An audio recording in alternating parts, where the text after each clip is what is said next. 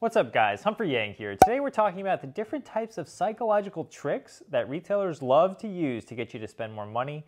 We're going to talk about why they use them, why they're successful, and if you're just cognizant of them, how you can save more money by knowing their tactics. Right now on the screen I'm bringing up basically this is the Best Buy website, and you can see that this is an example of what I'm going to be talking about in this video. You'll see that this TV, the Samsung 50-inch TV, is $399. But it was $429.99. Now, why did they even put that there? It's probably for a reason. Now, just to give you a little bit of background about why I'm qualified to talk about this topic, I used to work for one of the top grossing mobile games on the iOS and Android store. And during that time, we would use different types of psychological tricks to get people to spend a little bit more money when they were playing their games. I used to own an e-commerce store, and we would use a lot of the same tactics to get people to spend a little bit more money when they visit our website to make us a little bit more profitable. So my point with this video is, as long as you're cognizant of what's going on with retailers and how they're using different tricks to get you to spend more money, you're going to be able to save money in the long run, because as long as you're aware, you'll know how to basically defend against it, because the people that aren't aware are the people that are going to spend more money. So let's check out the number one thing that all retailers, especially online retailers, like to do these days. And roll the title slide. The first principle, or the first sales tactic that a lot of retailers like to use, is called anchoring. It's also known as price anchoring. And what does that even mean? Well, humans are really reliant on information and data to make decisions. So as a retailer, you can kind of set that first data point to give the customer an idea of what something should cost, or you're actually giving them a frame of reference. So you'll see this happen a lot, especially at places like Costco, for example. When you go to Costco, they put the TVs at the front, and the TVs are generally the most expensive items within the entire warehouse, besides obviously like the diamond rings and the jewelry that they have. But when they do this, you're seeing a really high price when you get into Costco, and therefore when you go throughout the rest of the store, your frame of mind is already anchored towards the higher end of the spectrum. And you feel really good about yourself if you don't spend $2,000 or $3,000 that day, because maybe you saw a TV that you liked when you walked in, but you said, no thank you. But then you spend $500 on the rest of your grocery trip at Costco. That was a form of price anchoring. McDonald's prices their fries in a really interesting way. Let me show you guys. So, at McDonald's, a medium is $1.79 for a medium fry. A large is $1.89, and a small is $1.39. Can you spot the anchor here? Well, the anchor here would be actually the $1.89 large French fry. The reason this is happening is they like to put the $1.89 for a large right next to the medium, which is $1.79, which is 10 cents less. Most people are probably opting for the medium, let's be real. If you do opt for the medium, you're looking at the pricing sheet and you're kind of going, well, it's $1.79 for a medium, or I can pay 10 cents more to get a large. Now, when you're doing a small versus a medium comparison, you're looking at a 40-cent difference. But for those people that are ordering medium, which I assume are their bulk of their customers, they are put to a decision between the $1.79 or the $1.89. And of course, a lot of people are going to just choose the large because it's only 10 cents more. And this is the beauty and the brains of McDonald's is, okay, 10 cents more might not seem much to you, but at a scale of millions of people, it's going to be a lot more for their top and bottom lines. So that is another example of price anchoring that we see in our everyday lives. Anchoring is just referring to any one price that's set next to a different price. So remember my first example in the intro of the video where I showed you that Best Buy TV? I'm going to bring it up right now again. So that TV was $429.99, but now it's $399.99. So you are getting what's called a perceived deal, and it looks like a lot better deal than it is. Similarly, you're going to find price anchoring all across the internet. So, when you go to an e-commerce website, just pay attention to the pricing and how they make or mark their sales, because oftentimes they'll put a large anchored price right next to it. And you'll see this in subscription models a lot too.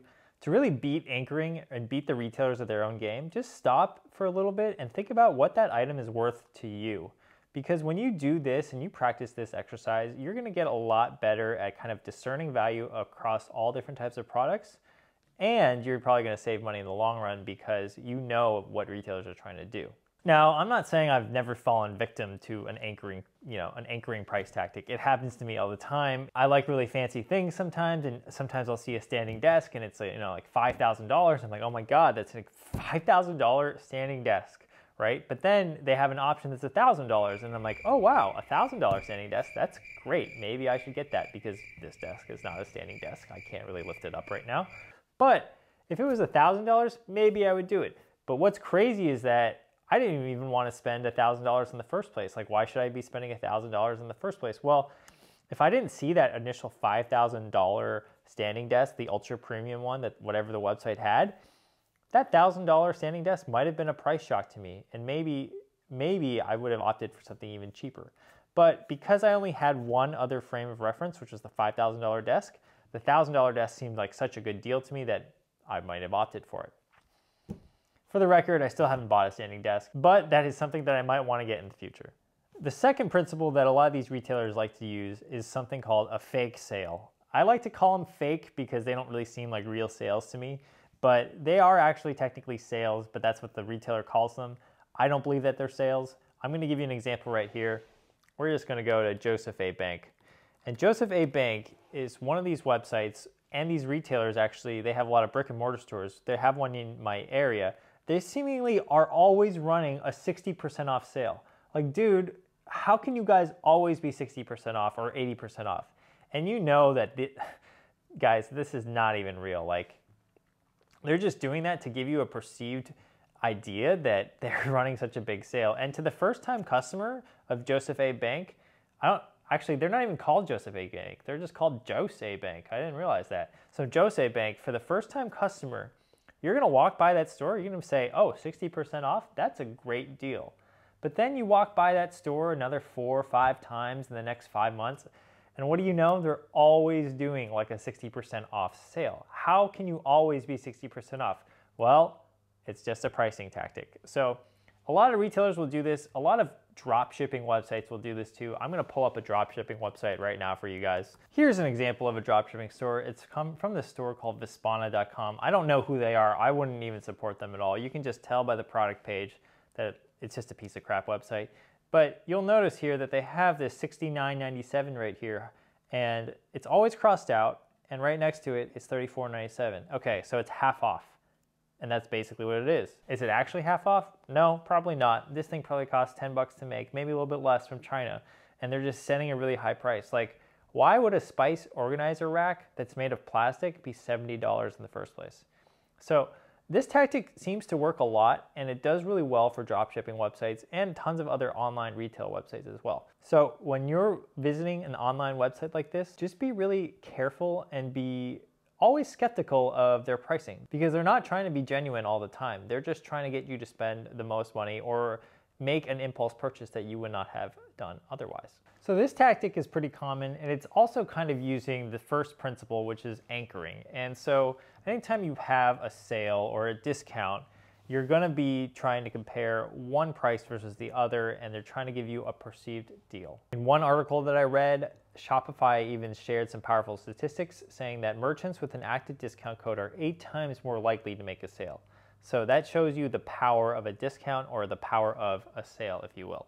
The next tactic that a lot of retailers like to use is the good old time is running out, even though it's really not. Let's talk about this one a lot because the Home Shopping Network loved to use this in the 90s to the 2000s, and actually it probably still does it today.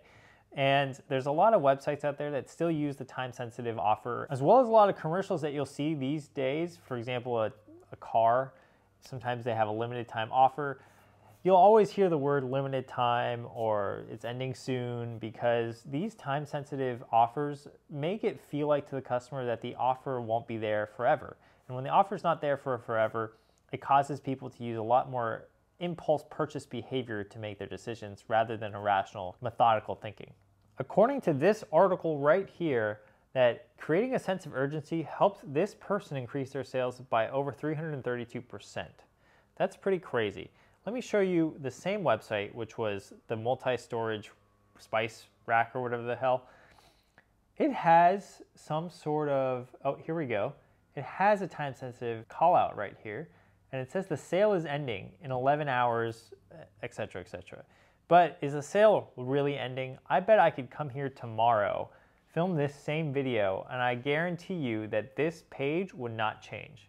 It's probably just based on my cookies, and you know, it works on people because when people think that they have a time limit, they're more likely to purchase. So this product page is actually really well done because they're optimizing for just a single purchase.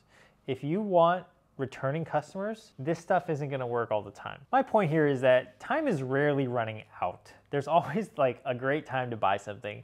And oftentimes, even if the offer has ended, let's say the offer ends next Monday, and you go in on a Tuesday to buy whatever you wanted, say it's a t-shirt at Urban Outfitters. I'm sure that you could talk to the management there and say, hey, I just missed the sale by a day. Could I still be honored? Could I still get that same sale applied to my t-shirt? And oftentimes they'll say yes. Sometimes they'll say no. Sure, that makes sense if they have, you know, they're really corporate and they have an exact deadline. But a lot of these places will just extend that offer because time is not really running out. There's always time to buy stuff. It's just they want you to think that it's running out. So don't fall for that. With that being said, there are some really good times to buy stuff. And that leads me to my next point and my next tactic, which are holiday sales. Retailers love to use holidays to sell to you. The reason why that is because they're finite in their nature. There's only one a year. So retailers love using this. Car dealerships love using different types of holidays to sell you things. Have you ever seen a President's Day automobile sale advertised on the television? Well, have you ever asked yourself, like, why do they choose President's Day? What's so special about President's Day that it makes, you know, a great sale for cars? To be honest, I don't know the answer, but I do know that if I was a car manufacturer or a car dealer, if my slowest time of the year was around President's Day, I might just use that holiday to get a sales boost. According to this Google search here, the best time to buy a car is actually October, November, or December. So it kind of does make sense that the car dealer would choose President's Day for an auto sale just because it's a slower time of year. My point is that whenever you see a holiday sale, don't just automatically assume it is a good deal. It's often just used as an excuse to sell you more stuff. However, if you do see a really good deal during the holidays, try to take advantage of it. I mean, if you do want to buy stuff, it's better to wait for the holidays because there's usually some sort of deal or good offer going around. I personally love shopping right before Black Friday or right during Black Friday because I know that a lot of the stuff that I had wanted throughout the year will go on discount. Yes, I'm sort of playing into the whole Black Friday kind of deal, but I've noticed that I will save more money in the long run if it's, say, something I really, really wanted, and on Black Friday, it just happens to be on sale. Black Friday has sales for things that are typically not on sale throughout the year. So guys, I hope you enjoyed this video. It's a pretty quick one. I just want to share these quick tips that could help you save money, and also now you know how retailers like to sell you things. As always, don't forget to subscribe to me here. I post videos Tuesdays and Fridays now, and don't forget to drop a like as well because that helps the YouTube algorithm. I really appreciate all you guys watching me and leaving me great comments. Please keep leaving me comments. I love engaging with you guys, and I look forward to making great content and continuing to do so. So that's it. That's the video. Thank you for being here. I appreciate you. See you later.